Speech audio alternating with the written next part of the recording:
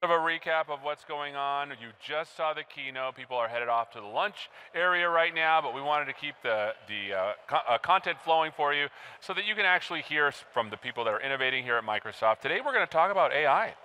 I have the Corporate Vice President of the AI Platform, Eric Boyd. How are you doing, my friend? I'm doing well. Thank you for having me. And we have Chris Lauren as well, Principal Program Manager on the AI Platform. How are you doing, my friend? Fantastic, thanks. Well, it's so good to have you because, first of all, I'm all about AI. You probably know that. I love AI and I think it's great, but I feel like for some reason it's a little mysterious. So why don't you give devs a sense for what AI actually is and how we're helping them as a company? Absolutely. We've sort of, AI does get built up as this magical box where some scientist and researcher does some incredible thing that makes this incredible technology work. And in reality, it's a much simpler process. It's, you need to figure out how do you take a large amount of data with some examples of, hey, this is a good example or bad example, and then train a model. And train a model also sounds really hard and like, do I need to have a PhD in calculus or something? It's really pretty straightforward with the tools that we have now. You can basically train this model just straight away using the tools that you had, the Visual Studio tools for AI, Azure ML, lots of the things that we provide, make it really straightforward. And so, what is AI? It's, I want to predict anything. I want to predict housing prices. I want to predict how much water is left in this cup. Anything that I might want to predict, if I can find some samples and I can train a model, it's going to go so much better than trying to come up with a heuristic or doing it that way yourself. Awesome. So Chris, what are some of the tools that we're building to help developers do this? And me and Chris work together a lot. In fact, I think we have a session on Wednesday. I keep saying Thursday for some reason. It's making you nervous, right? I'm going to write a classifier to determine whether Seth shows up on time. Good luck. Okay, so tell us about the tools that we're building to help developers make these kinds of models. Sure, absolutely. So we've invested heavily in making sure that we've got a great Python SDK using Azure Machine Learning to train models in the cloud. That's for data scientists. For developers, we're also making it super easy to grab these trained models, whether they're pre-trained models that are available on GitHub, downloaded from the Azure ML Model Gallery, and add those models, whether they're TensorFlow models or Onyx models, into their applications super easily, generating C# code and building their apps just like they would any other kind of apps, but now they're infused with that intelligence that makes them the next generation of applications that are really fun and enjoyable to work with and do things that you never could write the code to do without those models. So we keep saying the word models a lot. What exactly is a model and how are they built? Sure. So a model is basically just the description of how you're going to make your prediction. So if I want to predict a housing price, I have a whole bunch of inputs like the square footage or the number of bedrooms, and then I feed that through the model. And so the model is just sort of saying, how do I multiply this? What functions do I apply to this? What different weights does it learn? And then that outputs a prediction of this is what the house ought to be worth. And so that's what the model is. It's effectively the software that you just produced that will create a prediction for you. And the magic of AI is that you can come up with this really incredibly large model that you don't really understand how it works. But because you can train it and because you can use the AI training algorithms and it does the back propagation for you, it actually learns what are the best weights to provide predictions that are way better than you could possibly do on your own. So that's what a model is. It's just the output of what you've just trained. It's your AI predictor. So as a programmer, when you're thinking of a model, should you think of it as an asset or a unit of execution? I mean, what are we thinking about? So you should think of a model as essentially an intelligent library or like a function that you can add that does something like a skill. It's a library like creating PDFs or anything else that you simply add to your application and then call it and pass in some input and you get some output. In this case, it might be the prediction of the house price or something like that. And so that asset is something that you would treat something that you would want to update over time, just like any other asset that you would use. You've got to version it, you've got to deploy it, you've got to run it somewhere, whether in the cloud or on the edge in your app, on your device. So as we're talking, by the way, please, we have the questions open, so please ask us any questions you want.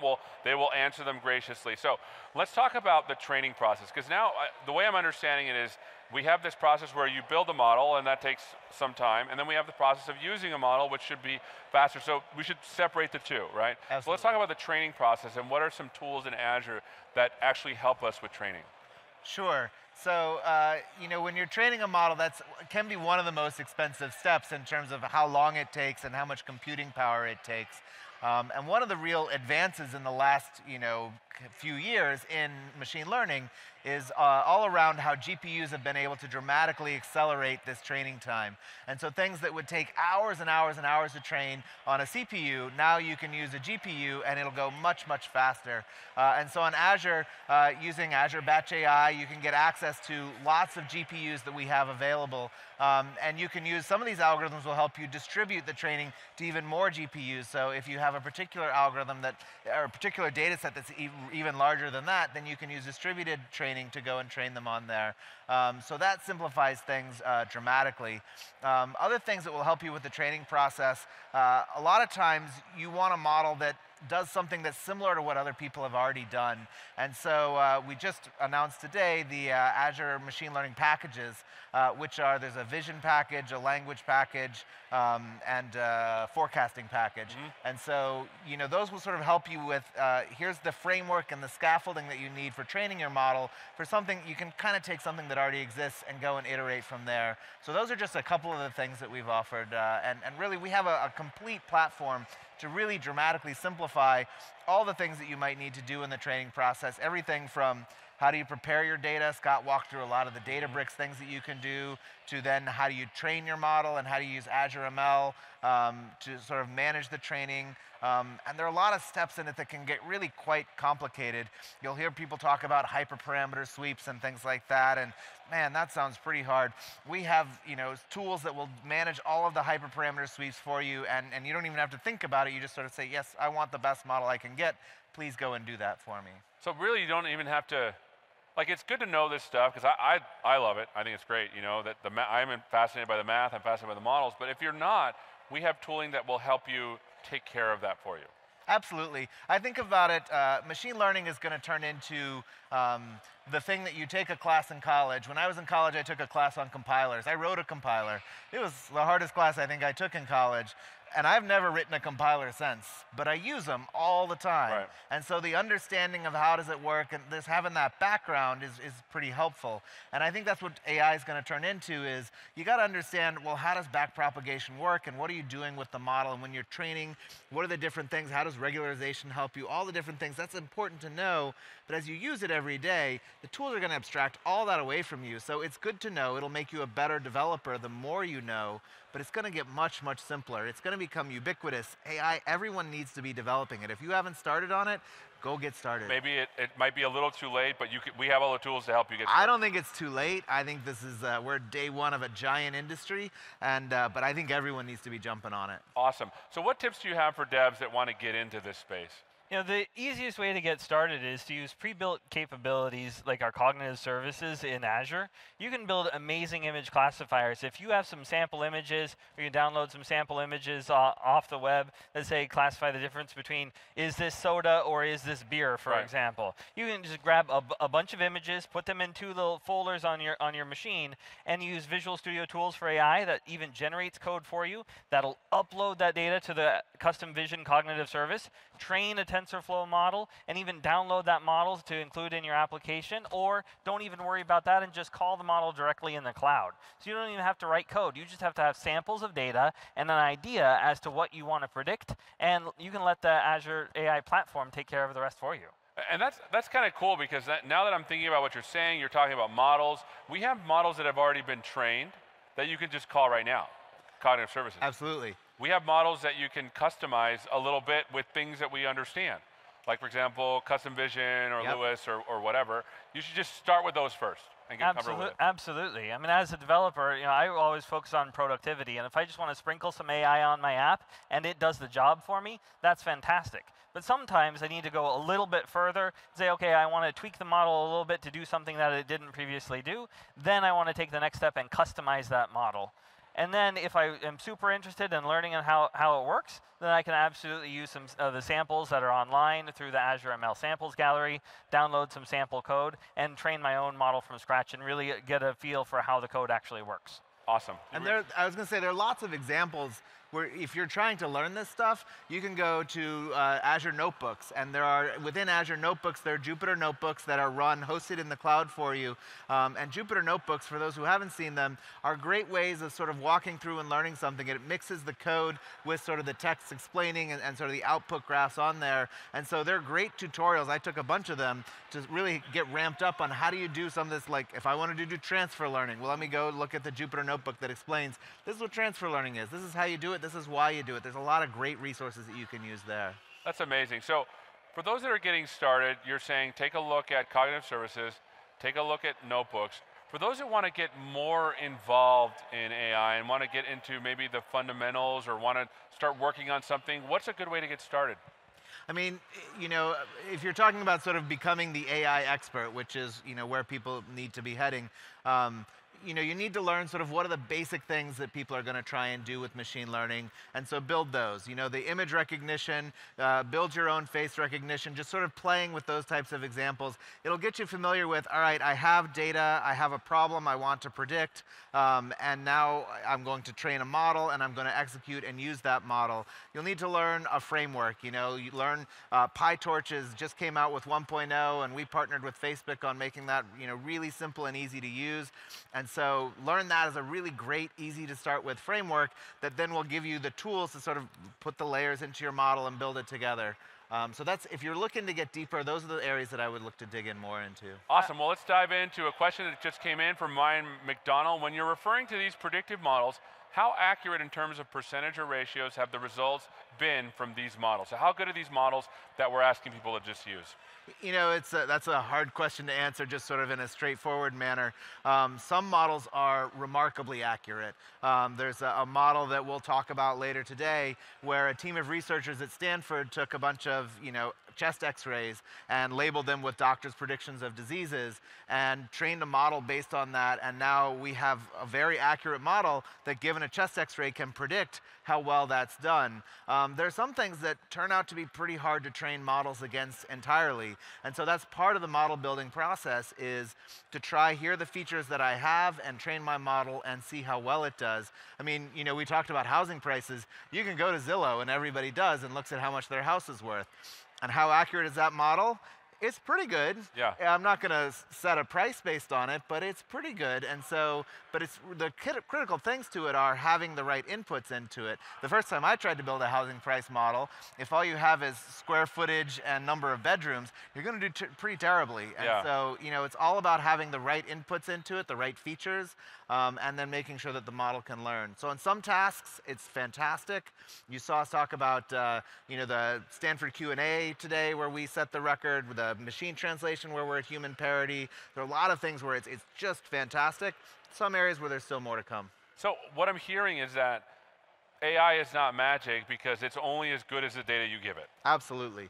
That's one of the big challenges, is finding the right sets of training data, and almost every, you know, important AI model needs labeled data. And so labeled means some person went in and said, this is a good answer, this is the price of this house, this is sort of, you know, and so given all the features, here's your label. Coming up with labels is one of the hardest parts of machine learning. If you have a great set of labels, you've got a great model that you can go build. So a lot of the work in AI really has to do with looking at what data you have, knowing what kind of questions you want to ask, and then building great models or using models that are already built. Absolutely, yeah. So here's another question coming from Jonathan from Ottawa. All I hear about is TensorFlow. Can that run on Azure? Chris, I'll let you take that one. That's a fantastic question. I run TensorFlow on Azure just about every day. In Microsoft, we absolutely have invested in tools and frameworks alike. We use CNTK extensively inside Microsoft. We use TensorFlow inside Microsoft, and a lot of us use PyTorch and other frameworks as well. There's absolutely nothing specific about our tools or platform that preclude using any particular framework. We're all about productivity and empowering, you know, every developer out there to infuse AI into their apps, and absolutely love TensorFlow. And I'll just add on with that. As we think about AI, we really want to see AI be open and open for everyone. And so, with that, we've really embraced all of the different frameworks that are out there. That also drove, we did a partnership with Facebook and Amazon and a whole host of people, Satya mentioned it, called Onyx, which is an exchange format so that a model in TensorFlow can be converted into any other framework and then can run on any hardware layer. And so we think the acceleration that the industry has seen from being open and sort of embracing all the different technologies and making tools that work together is really important for the industry, and we're very committed to it as a company, and Azure supports all of that. I think it's cool because I feel like in AI we're moving from the assembly language, now we're getting into languages, and That's we're right. getting into tooling around that actually makes AI a lot more accessible, it feels like to me. That's right. I mean, if you look at anything that's hard and complicated, what do we do as computer scientists? We wrap some abstraction layer on top of it. And so, at first people hand wrote their models, and then they added these frameworks which are making that simpler. And now the frameworks themselves are getting simpler and more interoperable, and the hardware is getting abstracted. So this is what we do. It's what we do for a living, is we make things that are really complicated, really quite simple and easy to use. And to give an example of that, we've included in Visual Studio Tools for AI a simple UI where you can grab a TensorFlow model that's been trained, convert that into an Onyx model, and then even generate the C# code automatically that then say you use in an Azure Function project and deploy that and do serverless scoring in the cloud. So we can just continue to make this easier and easier. You may actually see some of that in Harry Shum's talk. Not spoiling anything, you may see it. Stay tuned. I'm excited. Yeah, stay tuned. All right, another question from Richard Freitag. Is there a .NET solution where the data used to learn an AI model never leaves our local premises? Sure. So a lot of our tools you can train locally. We actually think the Surface Book is one of the best AI tools out there, because you can take a Surface Book which has a GPU processor built into it. You can load your data onto your Surface Book. You can run Visual Studio Tools for AI, a plugin that you can go and add to your existing Visual Studio tools. You can run all of these different frameworks, and you can train it locally right there. If you're in a corporation that has a firewall and you need things to stay local, all of this stuff again will work locally inside of your existing environment. The challenge that people run into is that often they want more compute, and so if they want that, they often want to send it to the cloud, which helps you scale up, but there's nothing limiting you. You can run all of this stuff locally in your environment if you like. Awesome, so we're not like hampering anything, it's just literally, this is just code, just run it. Exactly. I mean, if you run Visual Studio for your, any compilation that you're doing, you can do that locally. You can use cloud resources to do that. It's the same thing with machine learning. You can do it locally on your device and train right there. But then you got to provide all the hardware, and buying 1,000 GPUs, I can tell you, I sent in the checks. They're pretty expensive. Yeah, I asked my boss to buy me 1,000 GPUs. He laughed at me a little bit. All right, Gisela from Germany, the keynote showed a bunch of AI stuff on devices. How do I get my custom model on a device? Does it work on all devices? Sure. So that's what Satya was showing in that keynote, was showing the IoT edge packages that we're releasing. And so with that, what you do is you take your model and you train it as an AI model, and then you deploy it in a container. And so we have the IoT edge support, has Windows and Linux device support. So you need a device that has to run an operating system, Windows and Linux both, and has to run containers on it, which virtually all of them do, and then you can deploy it and run it right there. So it's really very simple to do. I'll also point out that you can build Xamarin apps to deploy models to iOS and Android included in your app, just like you would include any other resource. Right-click, add existing item, and include your trained model. Using the power of Windows ML, also, we've added capabilities in Visual Studio where you can simply add your Onyx model, and it generates your C# app code for your application as well, that then deploys onto the Windows as a device as well. So devices have a lot of different form factors, and depending on what you're shooting for, sometimes containerization is really awesome, and sometimes it may not make sense. And so within Visual Studio, we've got a whole bunch of different tooling options to help you get done what you need to do. All I know is containerization for me was, when I understood and actually used it. Example, someone wrote a PyTorch model that I was supposed to operationalize, and it was a version of PyTorch that didn't work on Windows, and I have Windows. So what do? Well, I just put it in a container, That's right. ran it, everything worked perfectly. I'm like, oh, okay, now I want to put this on a Linux box, but I want to have GPU support. Oh, I just say inherit from a different container or a different operating system, and then it worked on a GPU. It's pretty amazing how you can do this stuff. No, it's really simplifying. It's another one of those abstractions that we build, and so simplifies the management and deployment of all of your different models. And so you can run them in AKS, Azure Kubernetes Service, and run them in the cloud, or you can run it on a device that you deploy to thousands of users all across the world. Awesome. So we only have about 8 more minutes left, roughly. There's tons of questions. Robert Poplin, for us newbies, does the Azure platform support scikit-learn?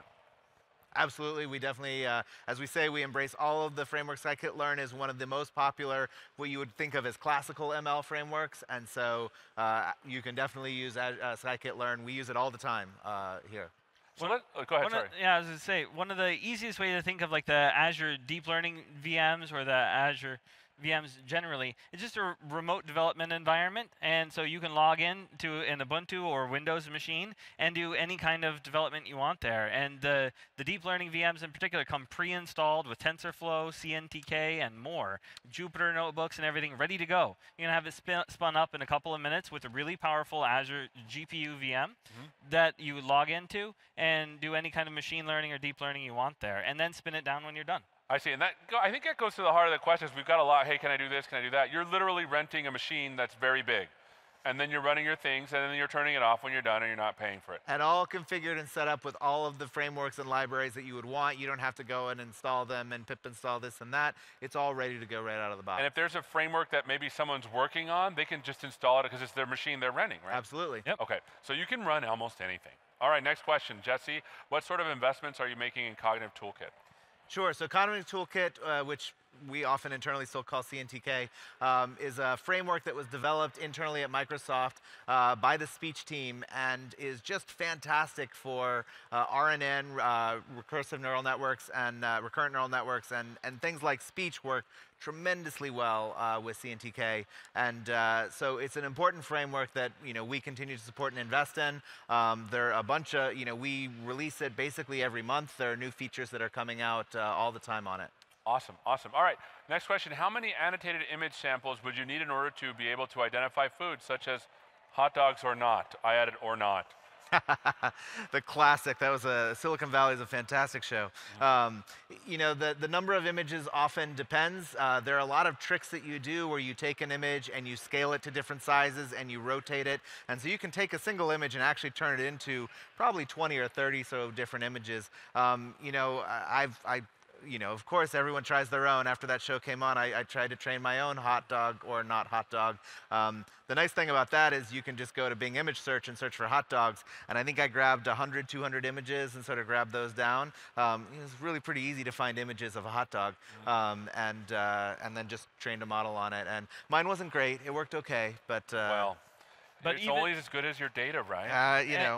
And even with a small data size like that, you can absolutely use the pre-trained custom vision cognitive service, upload a bunch of images of hot dogs, 10 or 20, upload 10 or 20 cupcakes, 10 or 20 hamburgers, and it's going to do a pretty good job because it's already learned on another model in the cloud. And so the high-level features and the understanding of the objects around it is already there. So it just actually takes a couple seconds to sometimes a couple minutes to customize it to then produce that classification, hot dog or no hot dog. Yes. Awesome.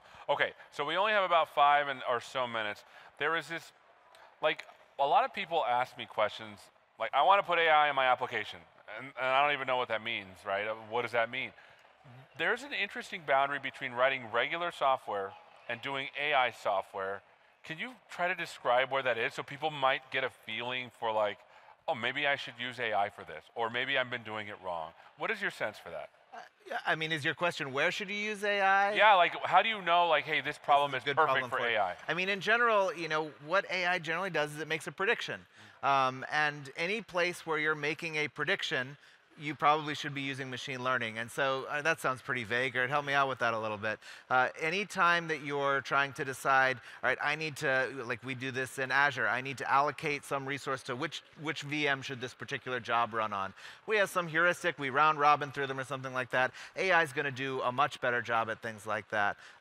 Images is a fantastic place for AI. If I want to do any sort of image classification, is this a hot dog or not a hot dog? Is this a face? Anything like that. That is a great problem for doing machine learning on. But the thing I'm really encouraging people is every part of their application, just look for the place where you're doing prediction. We work on a lot of platform things, so a lot of the things that we end up doing are, how are we going to make this resource really efficient and fully utilize it?